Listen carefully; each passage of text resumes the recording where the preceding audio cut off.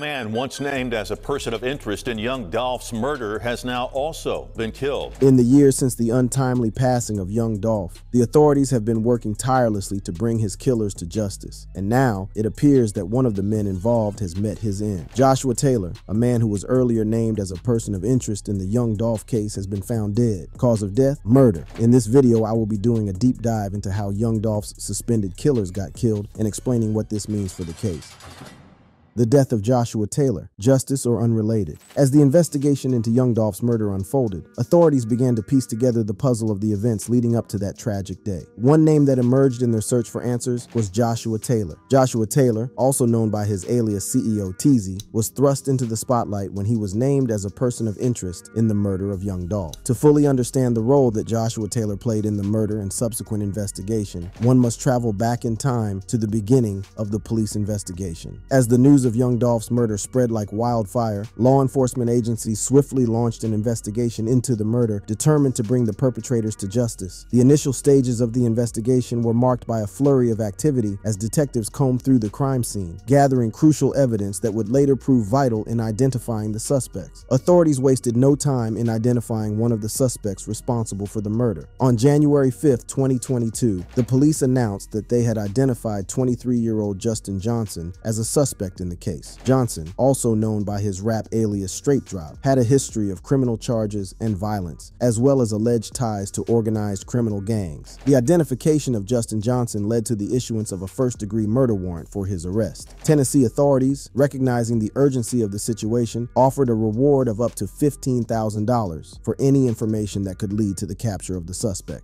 This reward served as an incentive for the community to come forward with any relevant information, hoping to aid the investigation and bring justice to young Dolph's grieving family. Meanwhile, the investigation took a significant turn when another suspect, 32-year-old Cornelius Smith, was arrested on January 11th. Smith was not directly linked to the murder itself, but was apprehended for the theft of the car used in Dolph's murder. This arrest shed light on the intricate web of events surrounding the tragic incident, raising questions about the motive and the individuals involved. The swift action of law enforcement led to a breakthrough in the case. Acting on over 500 tips received from the public, the police were able to capture Justin Johnson in Indiana, just days after Cornelius Smith's arrest. Johnson's arrest marked a significant milestone in the investigation, bringing the authorities one step closer to unraveling the truth behind young Dolph's murder. As the investigation progressed, another individual, 27-year-old Shundale Barnett, was taken into custody. Barnett was a passenger in the vehicle driven by Justin Johnson at the time of his arrest. While not directly involved in the murder itself, Barnett faced charges of being an after-the-fact accessory, suggesting a potential role in aiding the suspects after the crime was committed. The initial phase of the investigation was marked by a relentless pursuit of justice, with law enforcement leaving no stone unturned in their quest to uncover the truth. The identification of suspects, the issuance of warrants, and the subsequent arrests set the stage for a complex legal battle that would captivate the nation. With the suspects in custody, the legal proceedings surrounding the murder of young Dolph began to unfold. However, the path to justice was not without its challenges and complexities. Justin Johnson and Cornelius Smith, the two main suspects in the case, found themselves facing a daunting legal battle. As the severity of the charges weighed heavily upon them, they struggled to secure legal representation. Recognizing the importance of a fair trial, Judge Lee Coffey issued an ultimatum to the suspects. He stated, "If you have a lawyer hired, that's fine. But as I told you 10 days ago, I cannot allow you to sit in jail week after week, month after month, without a lawyer. If you don't have a lawyer hired on February 4th, I'm going to hire a private attorney to represent both of you all." The pressure was mounting as the deadline approached. Justin Johnson appeared in court again on February 7th, facing additional charges of violating a sex offender registration charge. Reports revealed that he had a prior conviction for aggravated rape in 2015, further complicating his legal situation. Claiming financial constraints, Johnson expressed his inability to afford legal representation, adding another layer of complexity to the case. On February 11th, both Justin Johnson and Cornelius Smith pleaded not guilty to the charges of first-degree murder. The courtroom was filled with tension as the suspects maintained their innocence, setting the stage for a high-stakes trial that would captivate the nation. As the investigation continued, a shocking development emerged. 3 months after the murder of young Dolph, the Memphis Police Department identified Joshua Taylor as a person of interest in the case. Taylor, a father of two, found himself at the center of a storm of speculation and suspicion. The community watched with bated breath as the investigation unfolded. While he was never directly directly charged in connection with young Dolph's murder, it is believed that Taylor was a friend of Justin Johnson, one of the two individuals who have been charged in young Dolph's killing. The connection between Taylor and Johnson raised eyebrows and fueled speculation about their involvement in the crime. When Taylor's name came into the picture, investigators were keen to uncover any potential information he might have had regarding the events leading up to that fateful day. Taylor's alleged involvement in the young Dolph case raised numerous questions. Did he have knowledge of the circumstances surrounding the murder? What was his connection to the individuals responsible for young Dolph's untimely demise? These questions lingered in the minds of investigators and the public alike. Taylor's status as a person of interest made him a key figure in the investigation, and authorities hoped that he could provide valuable insights into the case. The alleged ties between Taylor and the suspects charged in connection with young Dolph's murder have sent shockwaves through the community.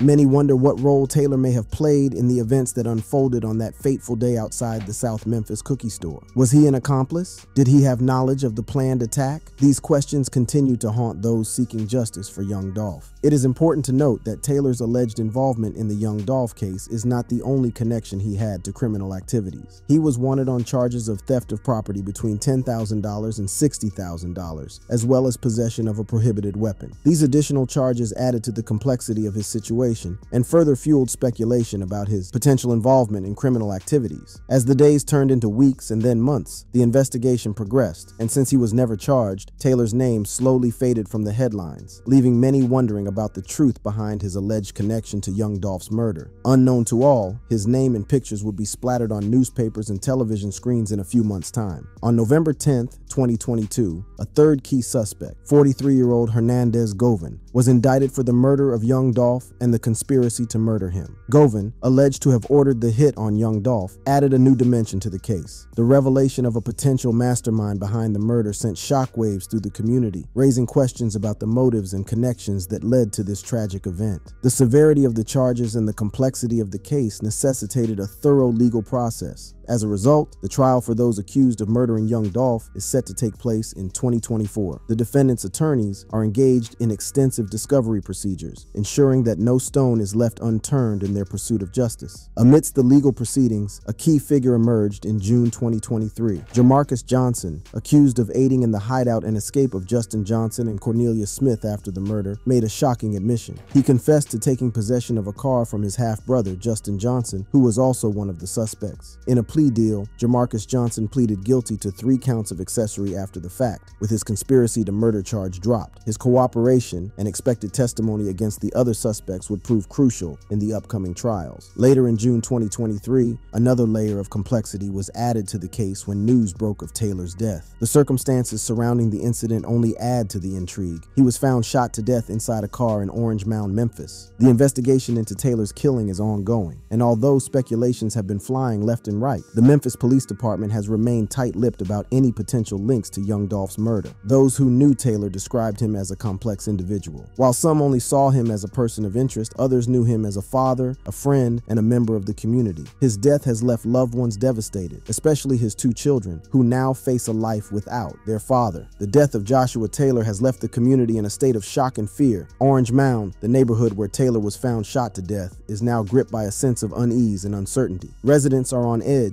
worried about who might be next and whether the violence will ever come to an end. Taylor's killing has reignited the fear of retaliation as the community grapples with the aftermath of young Dolph's murder. The loss of 2 lives, both connected to the same high-profile case, has left loved ones devastated and the community in mourning. The impact of these tragedies is far-reaching, affecting not only the immediate families involved but also the wider community. The fear of retaliation is palpable, as many believe that the cycle of violence is far from over. The community is on high alert, with residents taking extra precautions to ensure their safety. The loss of Joshua Taylor has only intensified these concerns, as people wonder who might be targeted next and when the violence will end. The impact of these events extends beyond the immediate community. The shockwaves are felt throughout Memphis and beyond as the story captures national attention. The tragic deaths of young Dolph and Joshua Taylor serve as a stark reminder of the ongoing violence plaguing the city and the urgent need for change. The loss of Joshua Taylor has left a void in the lives of his loved ones, especially his 2 children. They now face a future without their father, a future overshadowed by the violence that took his life. The devastating impact of gun violence on families and communities cannot be overstated, and it is a stark reality that many in Memphis face on a daily basis. As the investigation into Taylor's killing continues, the community remains hopeful that justice will be served. They yearn for answers and closure, desperate to put an end to the violence that has gripped their lives. Although Taylor's death means that the authorities may never know the full extent of his knowledge, the young Dolph case has carried on with the primary suspects drawing closer and closer to the most heated part of their legal journey to either prove their innocence or receive a guilty sentence. The legal journey ahead promises to be arduous and filled with twists and turns. The trial of those accused of murdering young Dolph will not only seek justice for the victim but also shed light on the dark underbelly of the music industry. The murder of young Dolph sent shockwaves through the community, raising questions about the safety and security of artists in an industry known for its glamour and allure. As the legal proceedings surrounding the murder of young Dolph unfold, the anticipation for the upcoming trials continues to grow. The severity of the charges and the intricate web of events surrounding the case have set the stage for a trial that will captivate the nation. Due to the complexity of the charges and the extensive discovery procedures undertaken by the defendant's attorneys, the trial for those accused of murdering young Dolph is set to take place in 2024. The delay in the trial date reflects the gravity of the situation and the meticulous approach taken to ensure a fair and thorough examination of the evidence. The impact of young Dolph's murder reverberates far beyond the courtroom. It serves as a stark reminder of the dangers faced by artists and the consequences of the violence that can permeate their lives. The tragedy has prompted soul-searching within the music industry, with artists, fans, and industry professionals grappling with the need for increased security measures and a renewed commitment to the safety and well-being of artists. Young Dolph's untimely death has left a void in the music world. Known for his unique style and unapologetic lyrics, he was a rising star, on the cusp of even greater success. His murder serves as a somber reminder of the fragility of life and the devastating impact of violence. As the trials approach, the world waits with bated breath for justice to be served. The courtroom will become the stage for a legal battle that will shape the narrative surrounding young Dolph's murder. The outcome of the trials will not only provide closure for the victim's family, but also send a powerful message about the consequences of such heinous acts. The murder of young Dolph has forever altered the music industry, forcing a collective reckoning with the realities of fame and the need for increased security measures. It serves as a reminder that behind the glitz and glamour lies a world fraught with danger and uncertainty. To get a proper grasp on what to expect during the court proceedings, it's important to examine the circumstances of young Dolph's death and the new pieces of information that have surfaced in recent times.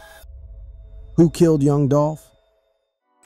The Memphis police chief is asking everyone to stay home tonight after rapper Young Dolph is gunned down and killed at a South Memphis cookie shop. Young Dolph, whose real name was Adolph Robert Thornton Jr., was born on July 27, 1985 in Chicago, Illinois. However, his journey truly began when he moved to Memphis, Tennessee at a young age. Raised by his grandmother, young Dolph faced numerous challenges and obstacles that would shape his future. Growing up in Memphis was not easy for young Dolph. The city was known for its high crime rates and poverty-stricken neighborhoods. As a result, he was exposed to the harsh realities of life from an early age. Despite the difficult circumstances, young Dolph's grandmother provided him with a stable and loving home, instilling in him the values of hard work and perseverance. Young Dolph attended Hamilton High School, where he was known for his charismatic personality and love for music. It was during his high school years that he discovered his passion for rap and began writing his own lyrics. Music became an outlet for him to express his thoughts and emotions, allowing him to escape the challenges of his surroundings.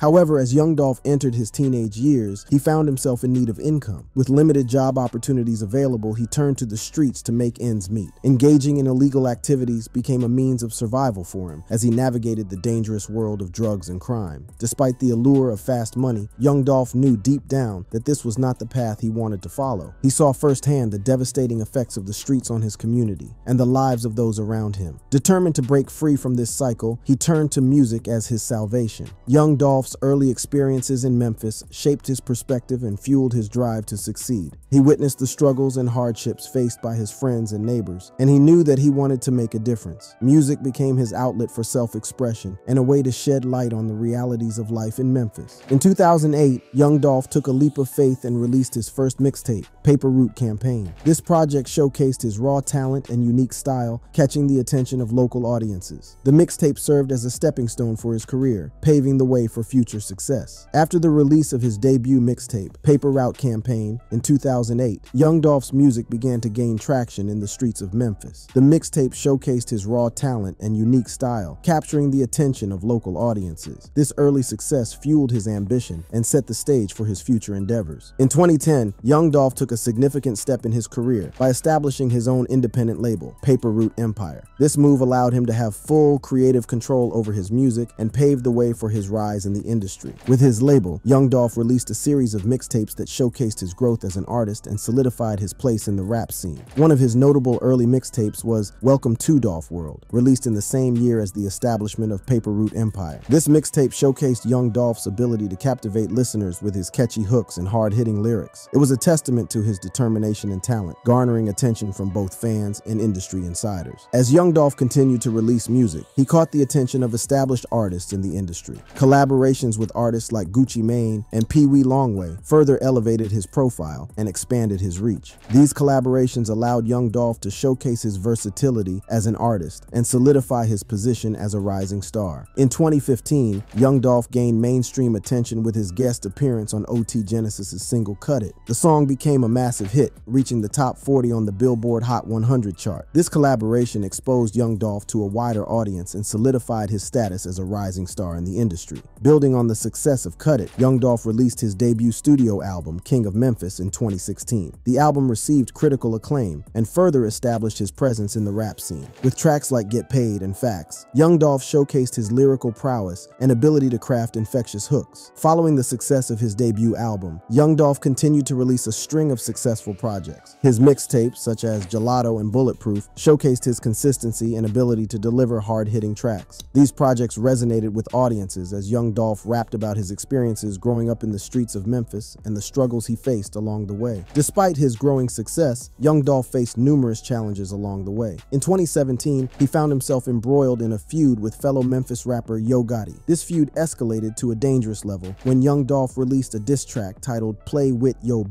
The track ignited tensions between the two artists and led to a shooting incident in Charlotte, North Carolina. Miraculously, Young Dolph survived the incident, but it served as a stark reminder of the dangers that came with his newfound fame. Despite the challenges and controversies, Young Dolph remained resilient and focused on his music. In 2020, he considered retiring from the industry to prioritize spending time with his children. However, his passion for creating music proved too strong to resist. He released his 7th album, Rich Slave, which became his highest charting album to date, reaching number 4 on the Billboard 200. Beyond his music career, Young Dolph's personal life and philanthropic endeavors showcased his commitment to making a positive impact on his community. Despite the challenges he faced, he remained dedicated to his family and used his success to uplift those around him. Family was always a priority for Young Dolph. Despite his demanding career, he made it a point to spend quality time with his children and be present in their lives. He often spoke about the importance of being a positive role model for his kids and instilling in them the values of hard work and perseverance.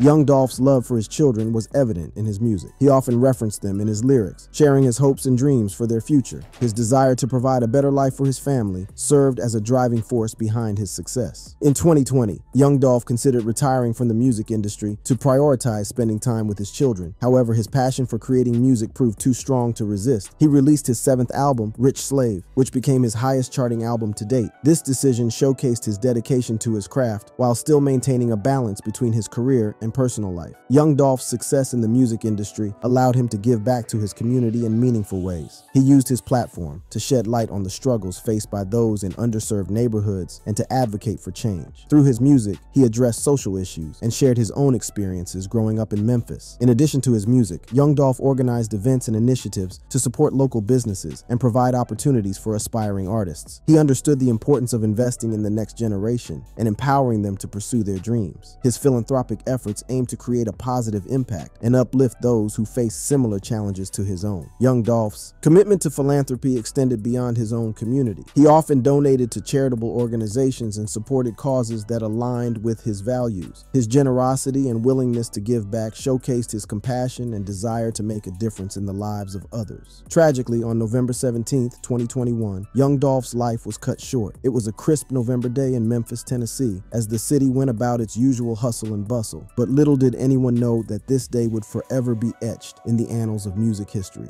At the time, young Dolph had gained popularity in the rap industry for his gritty lyrics and unapologetic style. He had made a name for himself with his raw talent and authentic storytelling, capturing the hearts of fans around the world. Young Dolph had returned to his hometown, seeking solace in the familiar streets that had shaped him. One of his regular stops was Makeda's homemade butter cookies, a bakery that held a special place in his heart. It was a place where he could indulge in the simple pleasures of life, surrounded by the sweet aroma of freshly baked treats. On that fateful day, young Dolph stepped into Makeda's with a smile on his face, unaware of the danger that lurked in the shadows. As he made his way through the bakery, exchanging warm greetings with the staff, two gunmen patiently waited for their moment to strike. Outside, in a white two-door Mercedes-Benz parked nearby, the two gunmen meticulously planned their attack. They knew young Dolph's routine, his love for Makeda's, and they saw this as an opportunity to silence a rising star. Inside the bakery, young Dolph perused the display of delectable treats, his mind filled with thoughts of his next musical endeavor. Little did he know that his life was about to take a tragic turn. Suddenly, the door swung open, and the two gunmen emerged from the Mercedes-Benz, their faces masked by a sinister determination. They had one goal in mind: to eliminate young Dolph. The atmosphere inside the bakery shifted as the gunmen entered, their presence sending a chill down the spines of those present. Panic and confusion filled the air, but young Dolph remained oblivious to the impending danger. And then, in a split second, chaos erupted. The gunmen unleashed a hail of bullets, their shots echoing through the bakery. The sound of shattering glass and terrified screams filled the air as the patrons and staff scrambled for cover. Young Dolph, caught in the crossfire, was struck multiple times by the bullets. The pain seared through his body as he fought to stay conscious, his life hanging in the balance. With their mission accomplished, the gunmen swiftly retreated, leaving behind a scene of devastation and shattered dreams. They vanished into the streets of Memphis, their identities concealed, leaving the city in shock and mourning. The police arrived on the scene within minutes, their sirens piercing the air. They secured the area, ensuring the safety of those still inside the bakery, and began their investigation into this heinous crime. Paramedics rushed to young Dolph's side, desperately trying to save his life. But the damage was extensive, the wounds too severe. Despite their best efforts, it became clear that this was a battle young Dolph could not win. The city of Memphis held its breath, praying for a miracle, hoping against hope that their beloved rapper would pull through. News of the shooting spread like wildfire, and within moments, crowds of hundreds of people swarmed the area. Emotions ran high as grief and anger mingled in the air.